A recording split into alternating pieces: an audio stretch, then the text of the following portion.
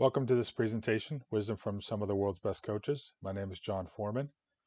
This presentation comes out of the work done in the Volleyball Coaching Wizards project, which is something that myself and my partner Mark Lebedew started, I think about 4.5 years ago now. Mark is currently the Australian men's national team coach and also coaches a professional team in the Polish men's league. So just before I explain the structure of this presentation, let me fill you in on Volleyball Coaching Wizards in case you're not familiar with it. What Mark and I have done is interviewed, at this point, over 40 coaches from all around the world, from all sorts of different levels of play. So that includes people at the top level, international, national team coaches, high level professional coaches, coaches in the college ranks, juniors coaches, high school coaches. One of our wizards these days is primarily working on very young kids, even down in the 4 and 5-year-old age group.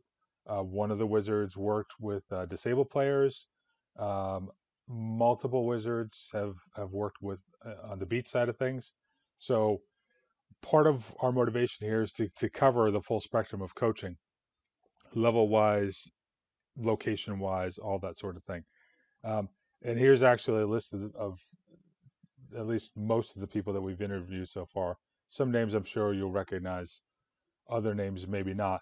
But that's kind of part of the point of the project, is to introduce you to some people who are doing really good things that maybe you never heard of, but yet you can still kind of learn from, maybe be inspired by. That's what the project is all about. It's not sharing a lot of technical sort of information. You're not going to get much in the way of drills and games and that sort of things out of it. But it's more about the thought process behind the decisions that go into what do you do at more the micro level when you're deciding what you're going to do in practice today, or what you're going to do specifically in your match in terms of strategy and those sorts of things. So, as I said, this presentation comes out of the work for Volleyball Coaching Wizards, specifically the second book that we published, which is Volleyball Coaching Wizards Wizard Wisdom. What the book includes is 15 topics that represent interesting concepts that were discussed in the interviews that we've done by different people at different points. At some points, actually in a lot of cases there's overlap, but a lot of times, basically what we did was start with a quote that one of the wizards said in regards to a certain topic, and then spin off the discussion from there. So there's no way I could get through all 15 topics in the time allocated for this. So what I've done is selected a chunk of them that I'll go through, and each one will start off with either the quote that the wizard made or part of a quote that the wizard made that inspired us to include that particular topic in the book, or the idea that came out of the discussion. Okay, so let me start with a topic that, if you're an experienced coach, you'll probably find yourself nodding your head along with a bit, maybe smiling, recalling the early days of your career. But if you're in those earlier stages of your career, having been a player relatively recently, maybe you still play competitively on one level or another, even if it's competitive recreational ball. This may give you some new perspective on things that might help you become more effective and just have a better mentality about your coaching. And that's the idea of leaving your inner player behind. Now, this comes from our interview with Canadian coach Glenn Hogue. You might have seen Glenn coaching the Canadian men's national team at the Olympics, where they had one of their best performances ever in 2016, if not their best. He also coaches professionally in Europe. In his interview, he talked about something that he'd heard from Julio Velasco, who's world famous coach, somebody we'd love to interview for the Wizards Project. And what Julio said is, to be a successful coach, you must kill the player inside of you. Now, that sounds a little bit violent, but let me try to explain what that means.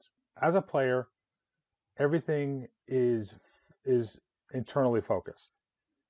You're basically you're self-focused, you're selfish to a degree of thinking, not in a negative way. I'm not trying to imply that this is a negative thing, only that it's the reality of the situation.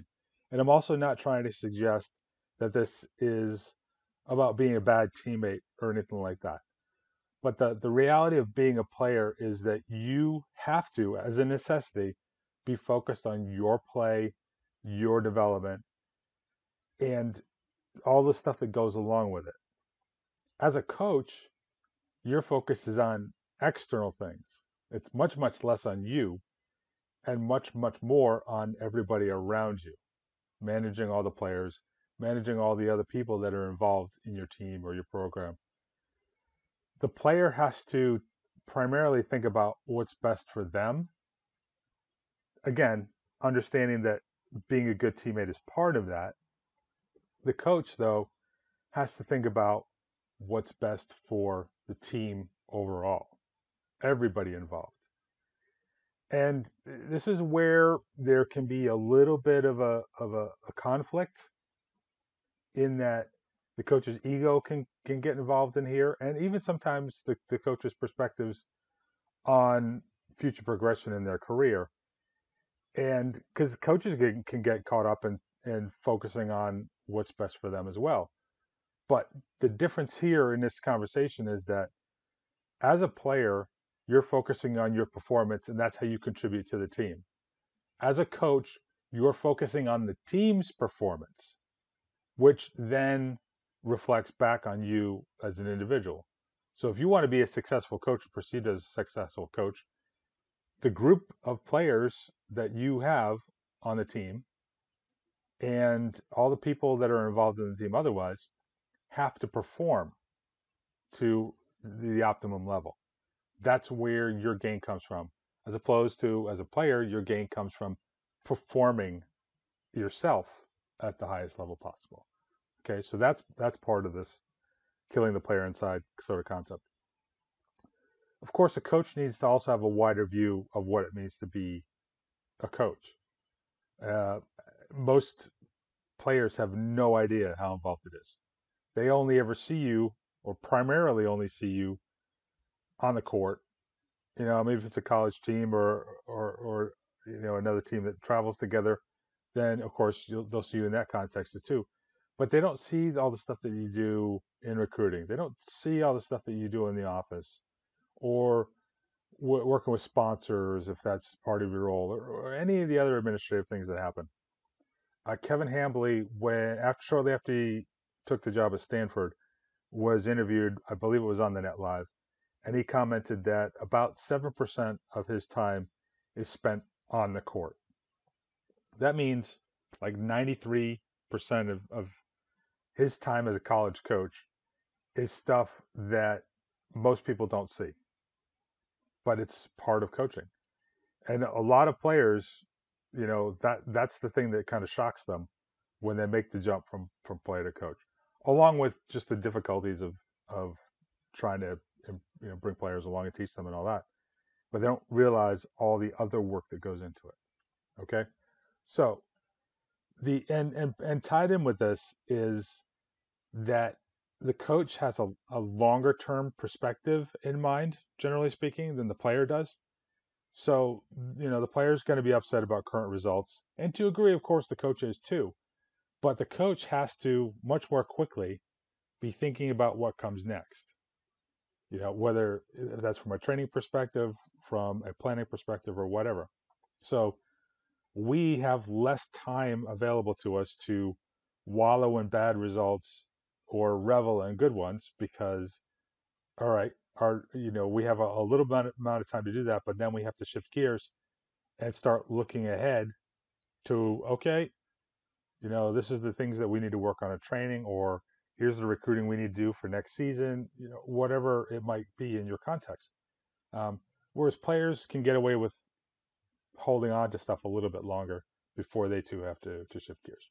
Now, all this said, you don't want to completely toss the player's perspective out. You still need to keep it in mind. And a big reason for this is you need to understand the impact of your decisions on the players. For example, scheduling. When do you schedule practices? When do you schedule meals? What are in those meals? Anything that ties in with the players and their lives, because part of this is realizing that as much as volleyball for you could very well be a 24/7 sort of thing, it's not for them, generally speaking. If they're students, they have classes, they have homework, social lives, all these things going on. If they're like a professional player, they probably have families, they may have other commitments they have to do. So we have to keep that sort of stuff in perspective while we're coaching. And so there's where you want to keep that piece of the player alive inside you as a coach. And then the last thing is, and this is a point a lot of coaches struggle with, is you have to realize that they aren't you. You were a certain way as a player, or still are as a player. Certain mentality, certain approach to the game, certain competitiveness. None of the players that you coach are exactly like you. They might be similar in certain ways, and in other ways they're going to be completely different. So realize that as part of your mentality, you can't get frustrated by that fact. You have to coach the players as they are, obviously thinking about how can we kind of nudge them in certain directions. You're not going to be able to push them there wholesale. I can just about guarantee you of that. But you can move them over time in the direction of a mentality that you think is appropriate for them to be the most competitive, the most successful, and obviously to also filter up into the team's success overall. So just some things for you to think about in terms of shifting that mentality from player to coach. The next topic I want to talk about is the idea of being consistent as a coach. This comes from the interview that we did with Stelio Duraco. He's also a Canadian coach, but he coached the Australian national team when they hosted the Sydney Olympics, and he's been a professional coach, different stops all over Europe for quite a few years. And what he said, there's his quote from his interview: "To be consistent in the way that you are on a daily basis, so that when you walk into the court, people know that you're ready to work and that you've got a plan, you've got a purpose for being there. If you're energetic, then you've got to be energetic every day. If you're going to be a talker, you've got to be a talker every day." Okay, so basically, it's easy to think about consistency in terms of feedback, message, expectation. But what Stelio is more focused on is your mood and your projection, how you present yourself every single day. And this is important not just when you're talking with a team, but also when you're talking with whoever your manager is, athletic director, club director, president, supporters, the media, everybody. It goes for everybody. Um, and and there's a number of reasons why you need to be conscious of this sort of stuff and try to be as consistent as possible. And a big part of that is because mood is a two-way influence. You can feed off the mood of your players just as the players can feed off your mood. And actually the latter is likely to be the much stronger influence because a group tends to reflect the mood of the leader. So if you go in and you're in a bad mood, the chances are you're going to see a session where the players are a little withdrawn. They're not perhaps as energetic as maybe they were. They don't talk as much as they were, those sorts of things. Where if you're in a really positive mood, that's going to tend to lift the spirits of the players and, and be engaging. So you don't want to be in a situation where you're bouncing their mood all over the place because they're reflecting your own mood coming at them. All right.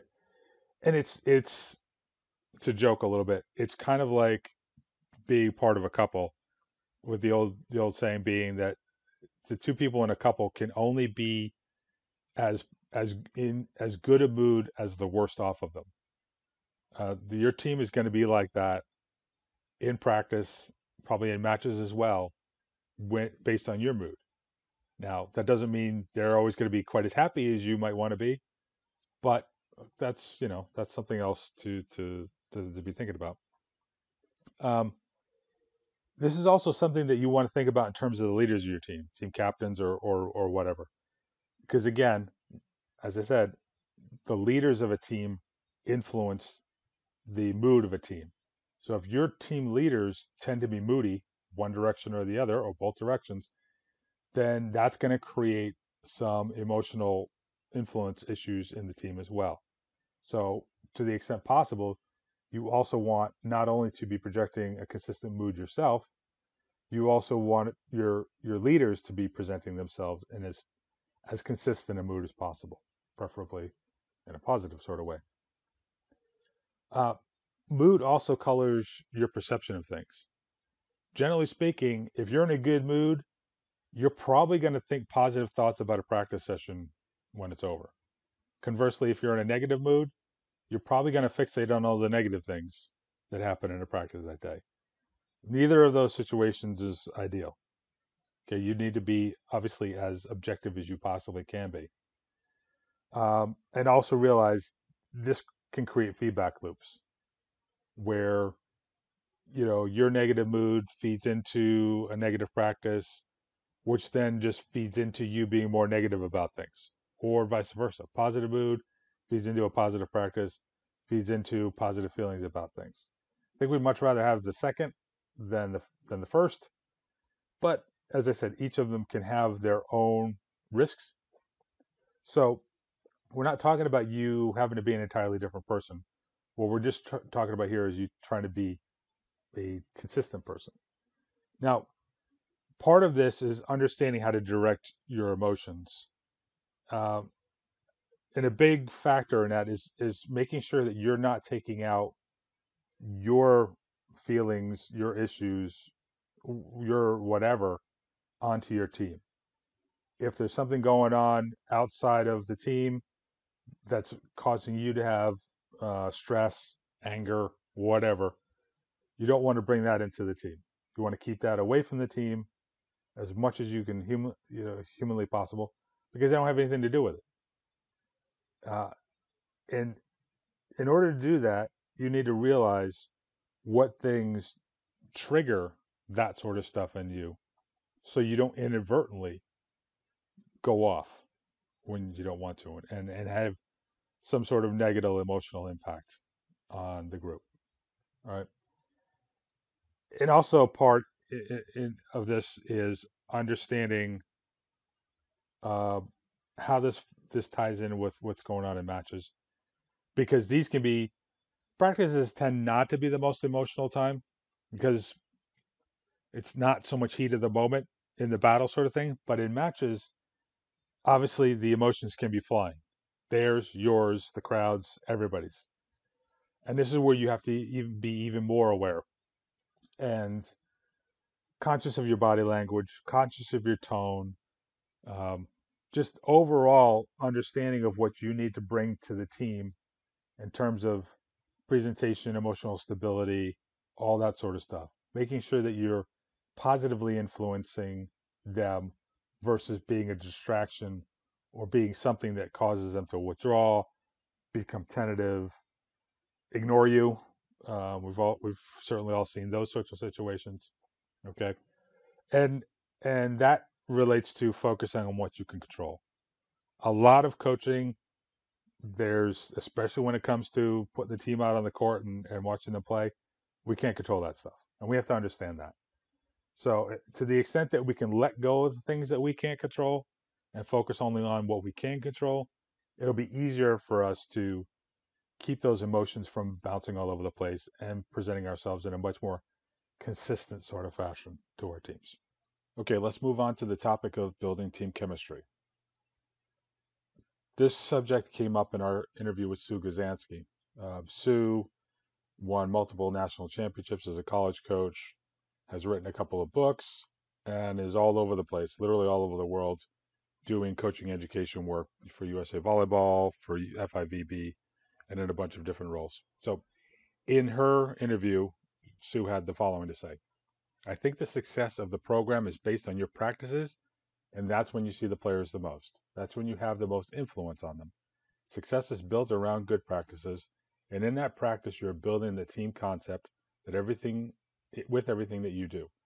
Really hard to be specific on that, but coaches think a lot of times that building a team is doing some of those team building activities where players go out socially and they do fun things together, which for some teams is really important. For other teams, it's really not that important.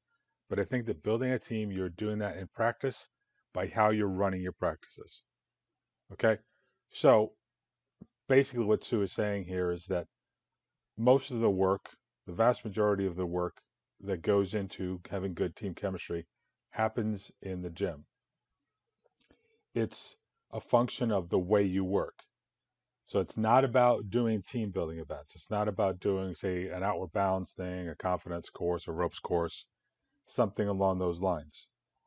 Yes, those can be fun experiences, but they don't do what you inherently are looking to do in terms of building team chemistry, which is to create the best functioning team on the court. So it's contextual. You want the players to work together to develop the trust between and amongst each other that is necessary for a good functioning team in the heat of battle. So if you're doing things outside of the gym, that might do some stuff that, like I said, could be fun. It could be engaging and whatnot. But at the end of the day, it doesn't make your team play better on defense. It doesn't smooth out the rough patches in your transition offense and the things that you're concerned with. It's not developing the kind of trust that is the core of on-court chemistry, which is understanding of what each other's going to do in a situation, knowing the relationships between them, who's going to take what ball, who's going to be available to be sat in a given situation, that sort of stuff. So how do you build this? Well, you start with your concept of how you want the team to play and how you want them to work.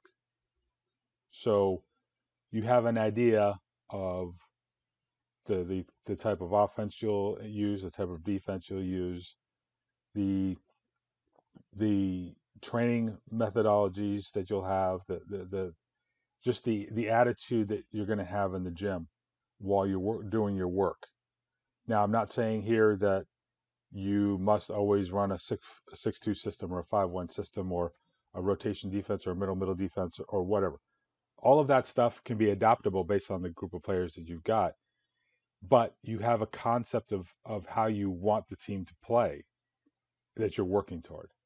And you have a concept of what you want to see that team doing in practice, and including yourself, because everybody is involved here. But what that looks like, what that feels like in the day-to-day work. Okay.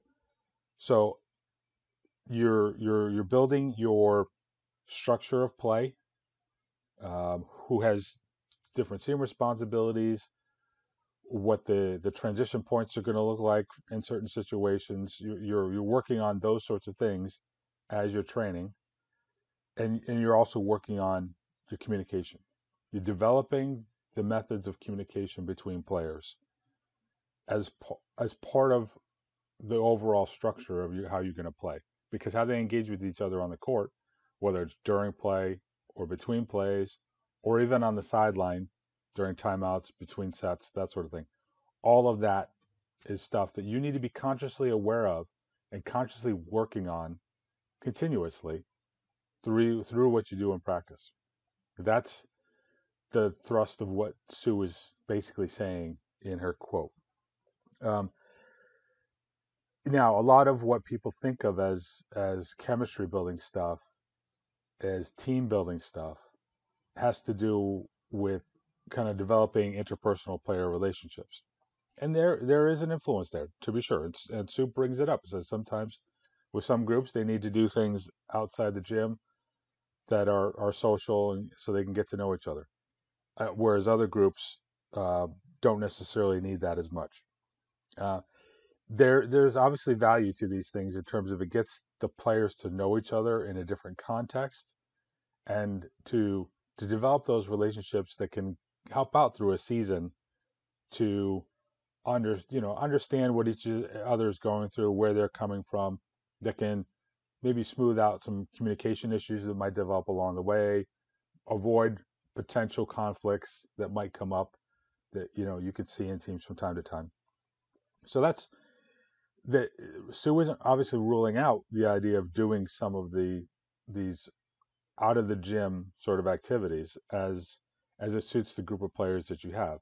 She's just making the observation that isn't the driver of what is going to be perceived by people looking at how your team plays, as that chemistry element, how they work together on the court.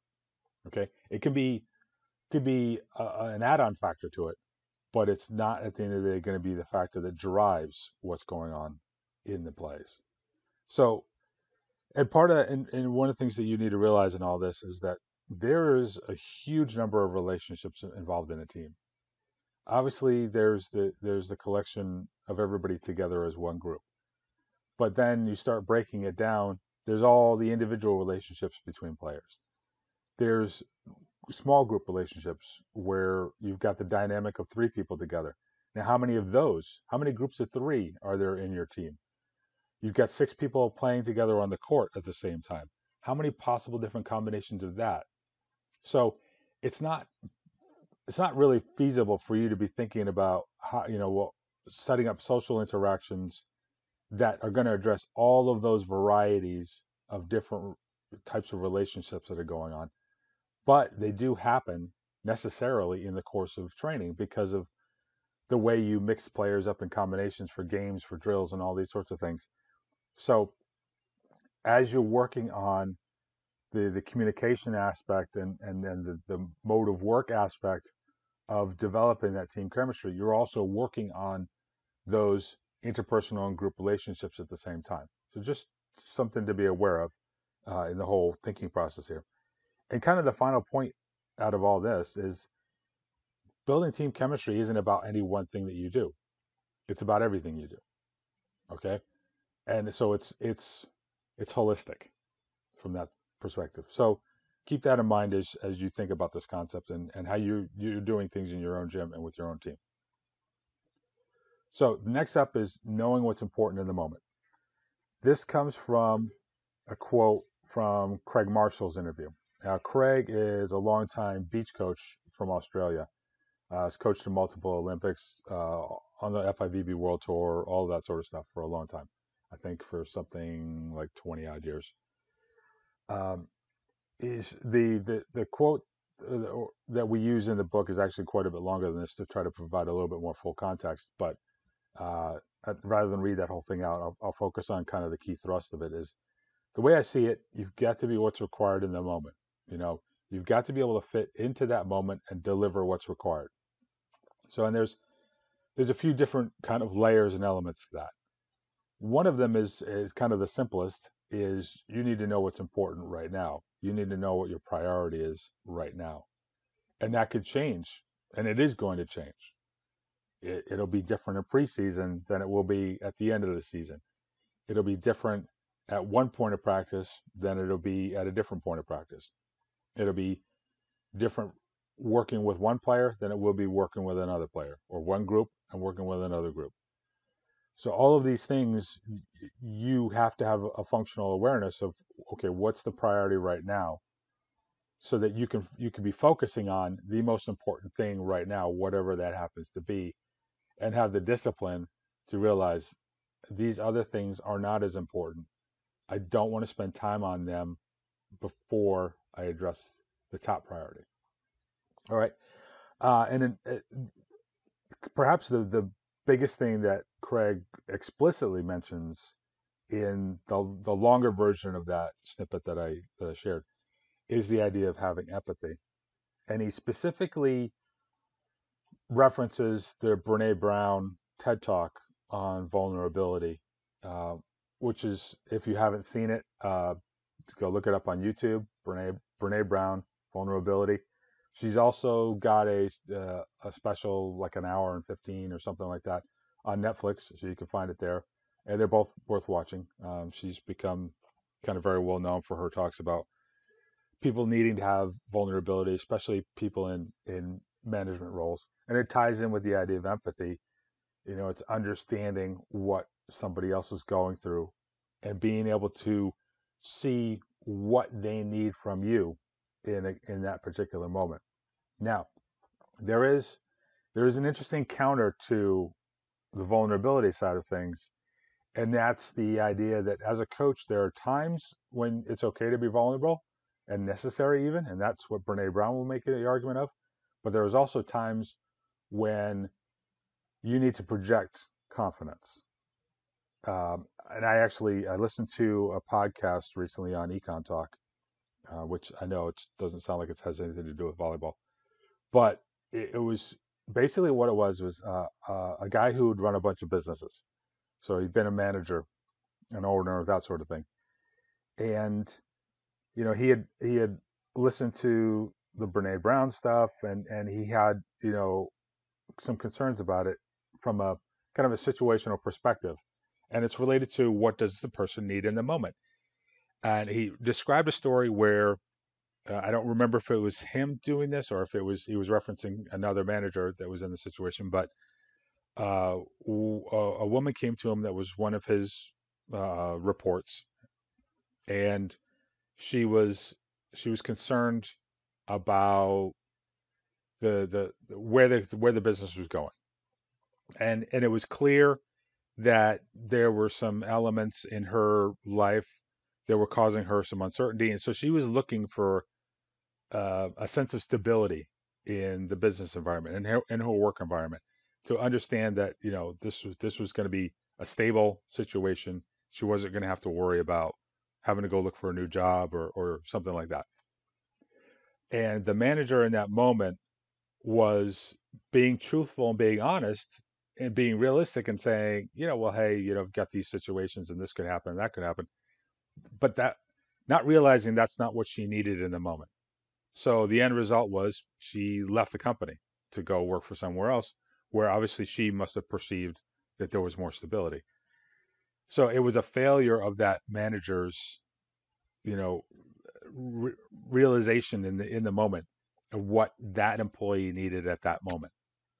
So this speaks to understanding, okay, yes, there's, you have the empathy, you look at what they're looking for, and sometimes you need to be the vulnerable manager, and sometimes you need to be the confident, assuring manager, and being able to differentiate which side of that fence you need to fall on in a given moment.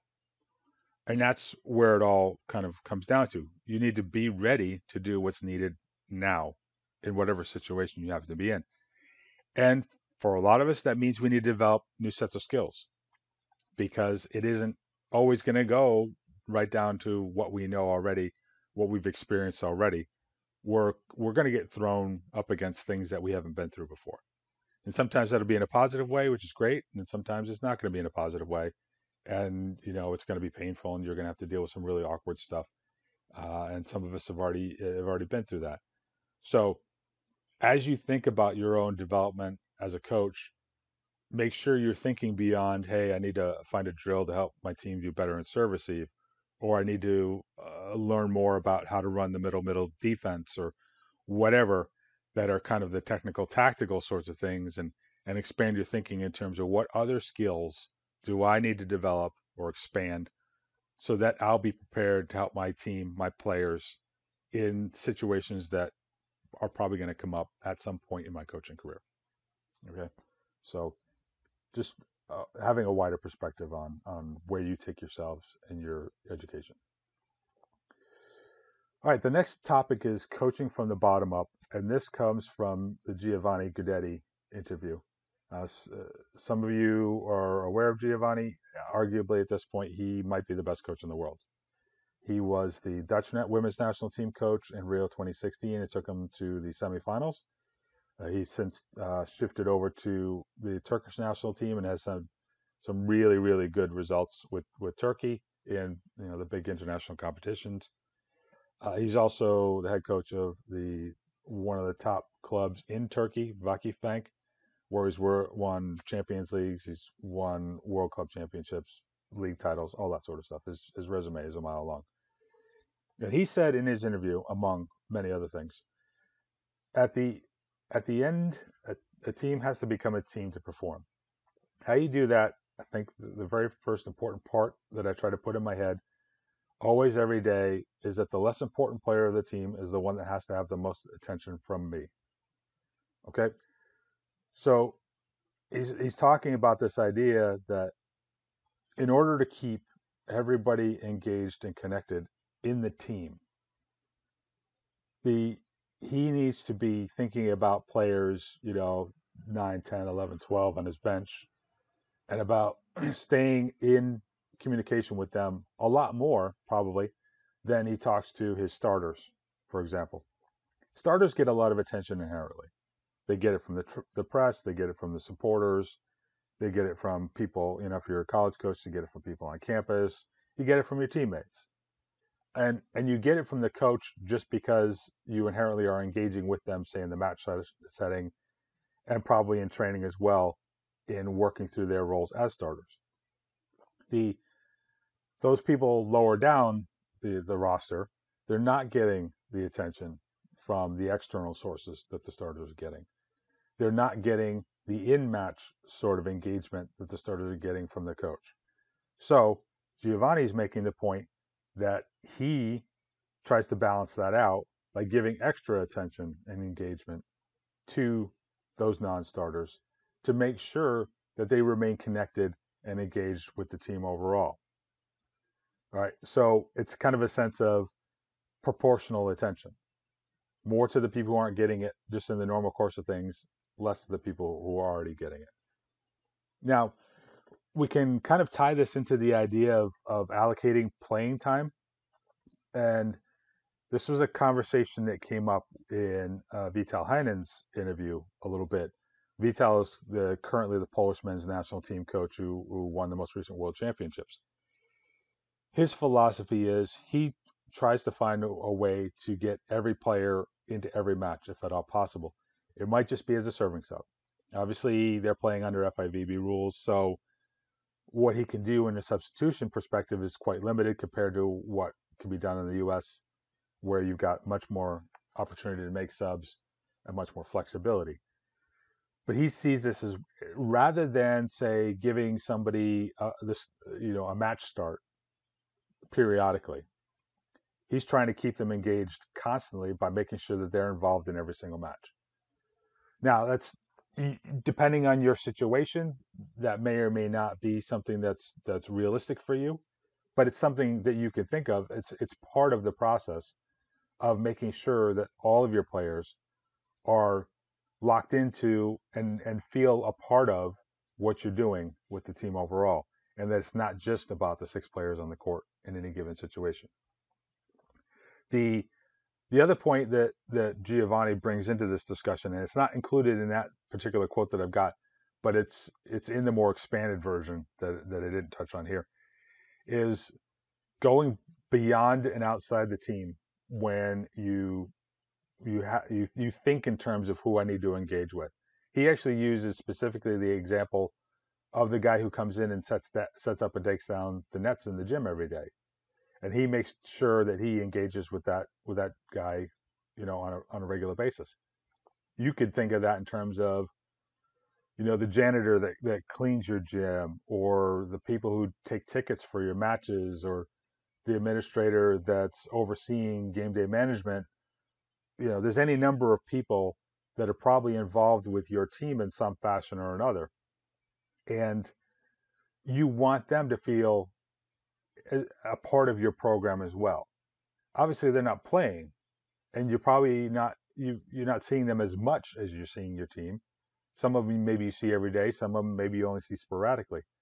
But the idea is the more that they feel a part of what the program is doing overall, the more positive, obviously, they're going to view things, and most likely the more probable they're going to be helpful if a situation comes along.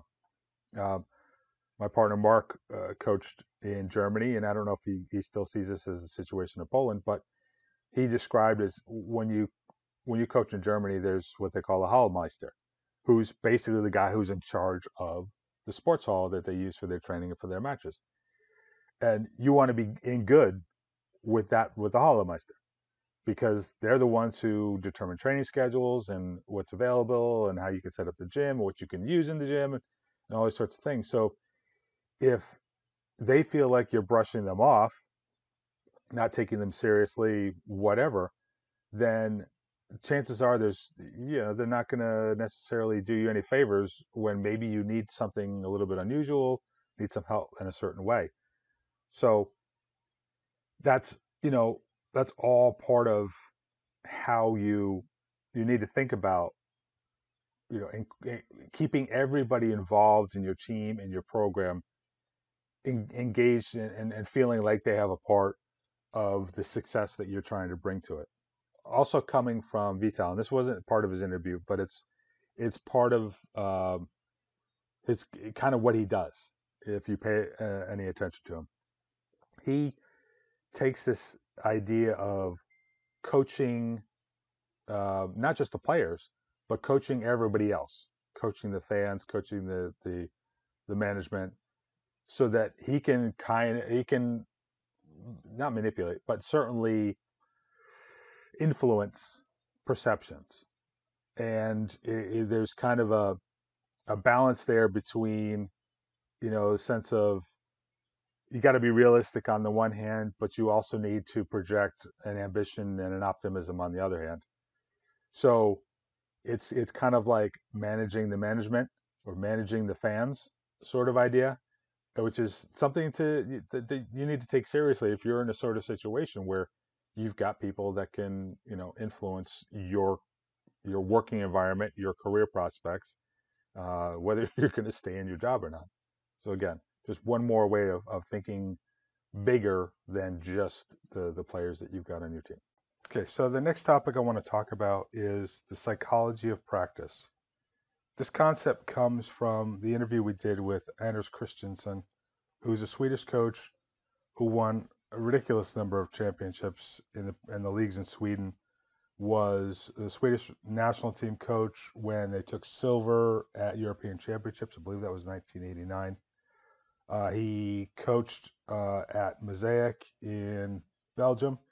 For those of you who listen to the Net Live, you may have heard Kevin Barnett talk about his time at Mosaic, and Christensen was actually Kevin's coach in those days. These days, Anders coaches in Japan, where he's also had quite a bit of success. He makes the comment in his interview, you also have to think of the psychological factor.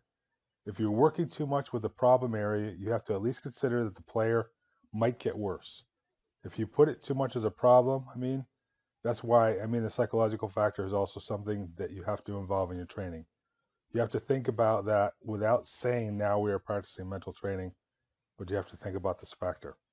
So there's a few things that we can tease out of Anders' comment here. And the first is this concept of a spotlight.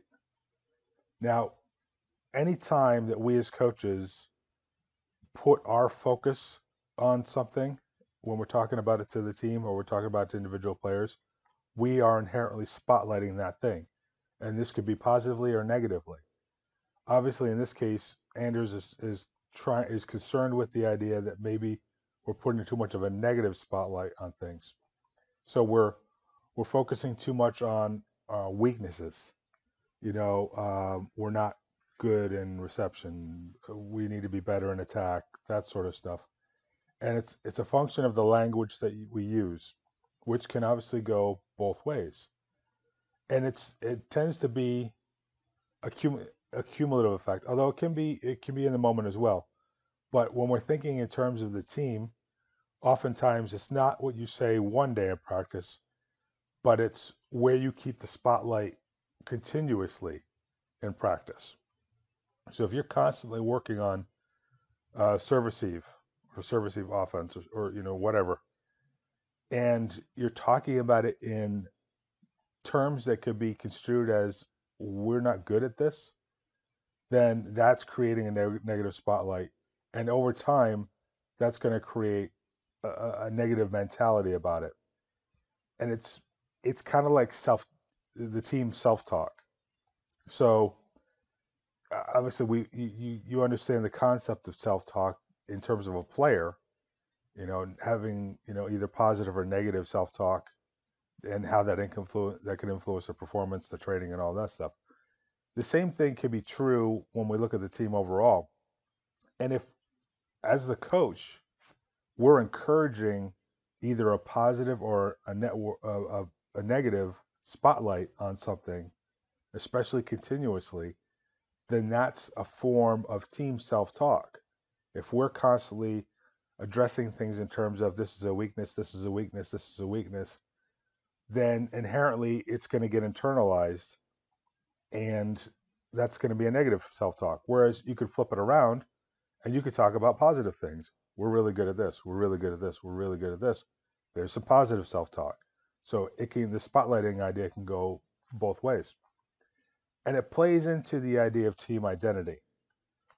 Every team has some kind of identity.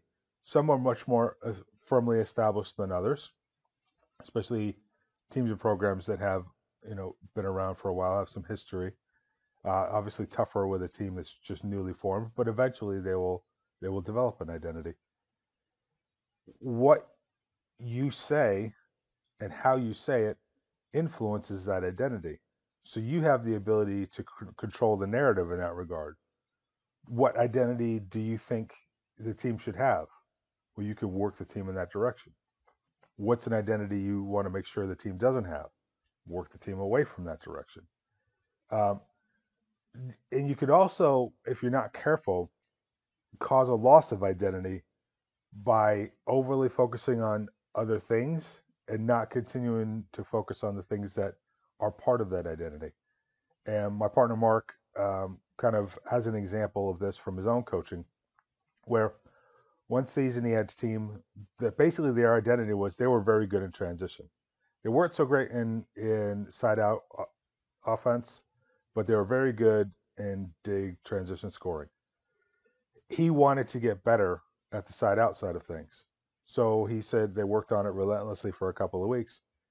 But at the end of the day, he found that they were slipping on the transition side of the game. They were losing their identity. So what he finally decided that he needed to do was go back to keeping the focus on the point scoring side of things, the transition side of things, and just kind of let serve receive take care of itself, because it was changing the internal dynamic of the team and how they identified themselves, and it was causing them to perform not as well. Yes, they were a bit better in side out, but that was offset by the loss of the identity on the transition side of things.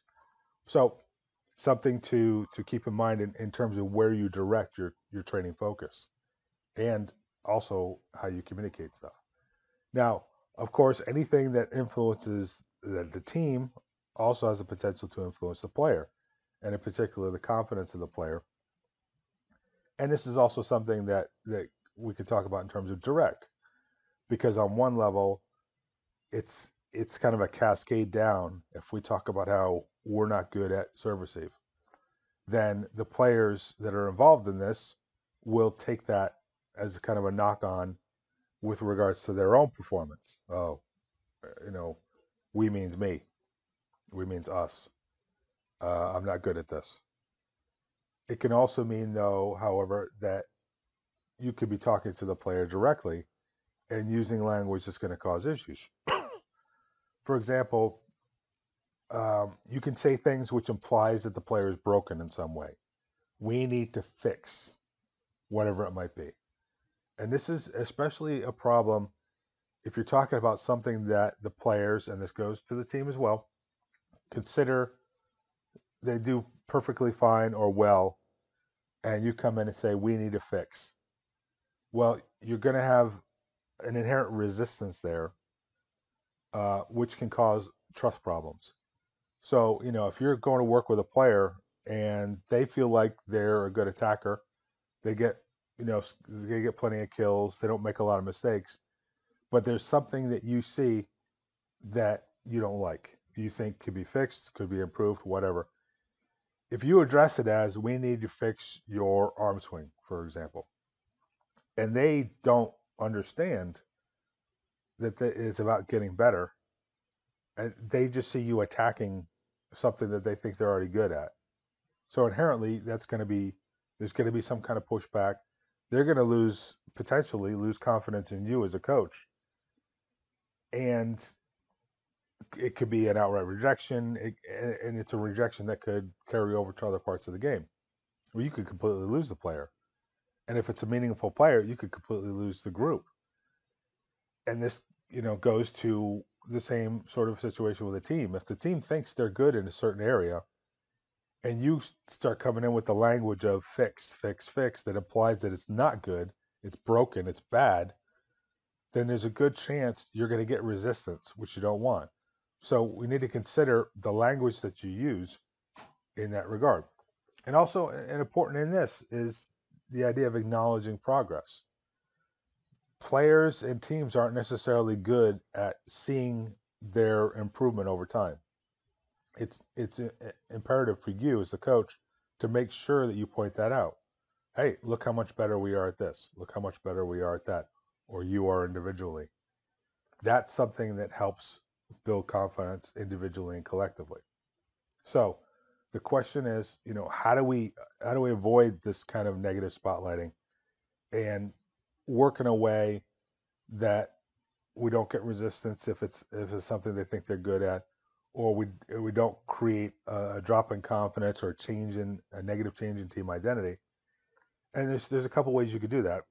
One is you simply don't mention what you're doing or why you're doing it. Okay, you think the team needs to improve in side out phase of the game. Well, you can train in the side out phase of the game without really talking about why you're doing it. You just do it. Alternately, you can keep the talk kind of neutral with respect to any value judgments. Hey, I want to work on side out offense today, and that's it. You don't say because we're not very good at it, because we need to get better at it, or any sort of thing that would attach a value to it. In that way, you keep things neutral. And in certain situations, you might even be able to spin it in a positive way. All right, well, I want to walk on side out offense today. We're really good in this phase. Let's see if we can bring this other phase up to a comparable level, something along those lines. So it's less framing things in a negative light and potentially framing them in a positive light if you need to frame them at all. And keep in mind in all of this that all of these things apply just as much to you as a coach as they do to the team.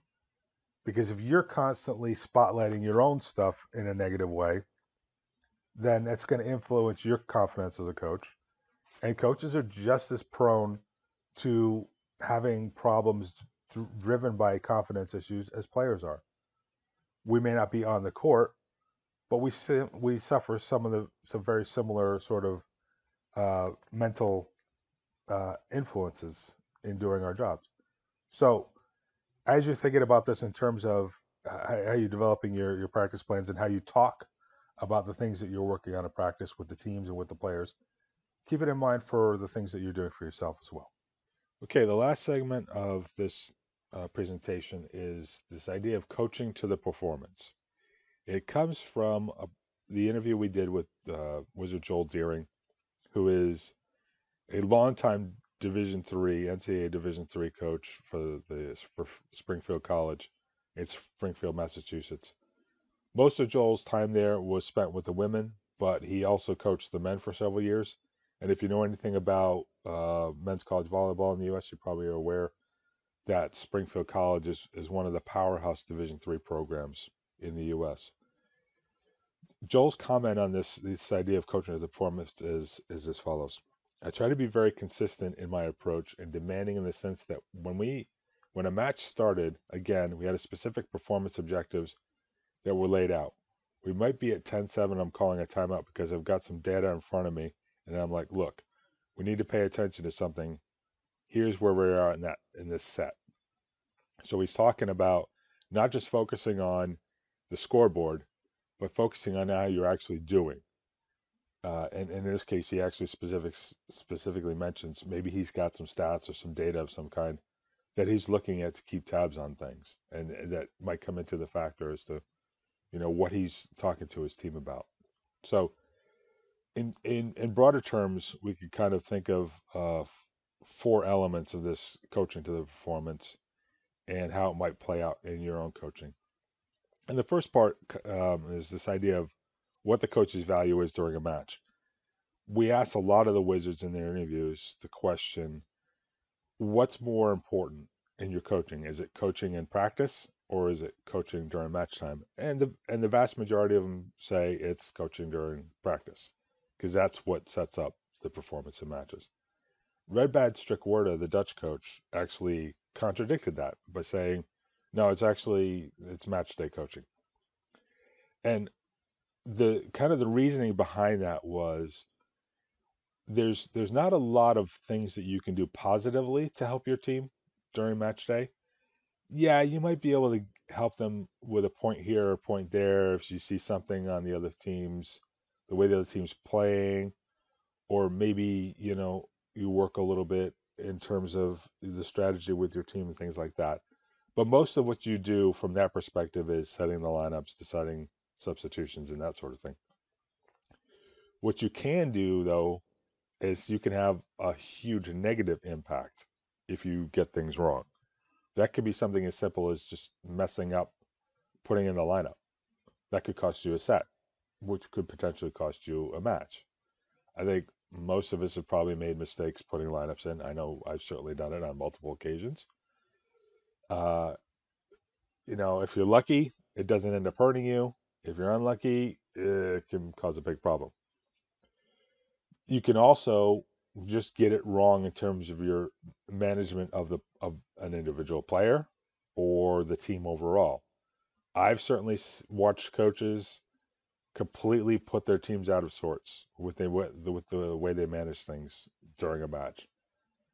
Maybe you have too. Maybe you've experienced it yourself. That can cost you big chunks of points. It could cost you sets. It could potentially cost you a match. So Redbad's argument is there's a lot more downside risk in terms of what a coach does on match day than there is upside value, which is something that we as coaches need to be aware of and to be cognizant of in terms of how we behave, how we act. All right. The second part of this overall idea is the purpose of our interventions as coaches. And when we use the term interventions, we're talking about the things that we can do during matches to try to influence things like timeouts and substitutions. And if you're in a situation where you can do it, challenges, that sort of thing. A lot of this has to do with, as Joel would say, emotional regulation of your team. Um, he's expressing the idea that his job as coach is to try to keep his team in a good emotional state so that they can perform at their optimum, not too high, not too low, whatever is going to be best for them to achieve their objectives. A lot of coaches talk about using timeouts as a chance to try to influence momentum, the psychology of a match. So along this similar set of lines.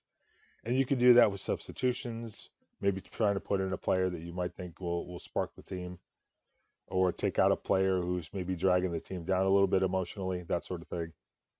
Trying to slow matches down with challenges and substitutions and all that. These are all tricks of influence by way of intervention. Okay, the next aspect of this is what you're looking at during a match. And this comes in a couple of different aspects.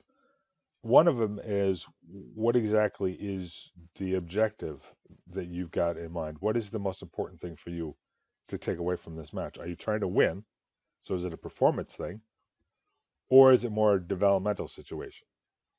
If you're a juniors coach, especially with young kids, it could very easily be more of a developmental thing. If you're a high school coach or a college coach, a professional coach or whatever, and the objective is to win, then obviously you're thinking more in terms of the performance side of things, in terms of scoring points and all of the stuff that goes into that. So that's one aspect of, are you are you looking at things during the match in terms of your objective?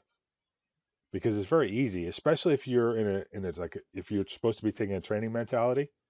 It's very easy for you to get caught up in the winning and losing aspect of things when you're not really supposed to be doing that. And at the same time, there's a risk if you're trying to focus on performance that you could get caught up in more of a training mentality and coaching players from that perspective throughout the match, which again can have some negative consequences. The other kind of idea of what you're looking at during the match is where you're putting your attention in terms of the ways that you think you can help your team get its best performance. Is that looking at them? Is that looking at the other team?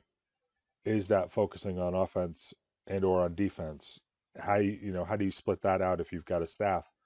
Who's got which responsibilities and who's going to be talking to the team or groups of players or whatever during the match in those regards, and tying that stuff into where it feeds into their performance, obviously in a fashion that you think is going to get the most out of them. All right. The final thing that I'll bring up here is the idea that it is possible to be over prepared. Now, obviously, it's important to prepare for a match. It could be a situation where you do things in training that gets you ready for the match. If it's a situation like, say, you're coaching a team where or you play one or two matches during a week, like on the weekend or something like, and you can use the week to train and get ready for the upcoming match or matches. That's obviously one side of it. Another side of it is from you as a coaching point of view is, what are the things that you're going to be setting up? What are your plans for given scenarios that might come to pass? So yeah, that stuff is important, but that there just needs to be an understanding that sometimes you can overdo it. And I'll use myself as an example. When I coached in Sweden, there was a match where I wanted to get our backup setter in, just to get some more experience and keep her focused and motivated and all that. And I had a scenario in mind where I wanted to bring her in. Unfortunately, that scenario just never came to pass. It didn't happen. Meanwhile, there was another scenario that did happen that I could have used to get her in, but because I was so locked into the one that I had in mind, I didn't even think about the secondary one. I just didn't allow myself the dynamic thought process because I had been too rigid in my preparation. So that's just a cautionary sort of tale. It's possible to do too much in this regard and lock yourself in and not allow the flexibility that you need to get the most out of the situation when the opportunities do actually present themselves.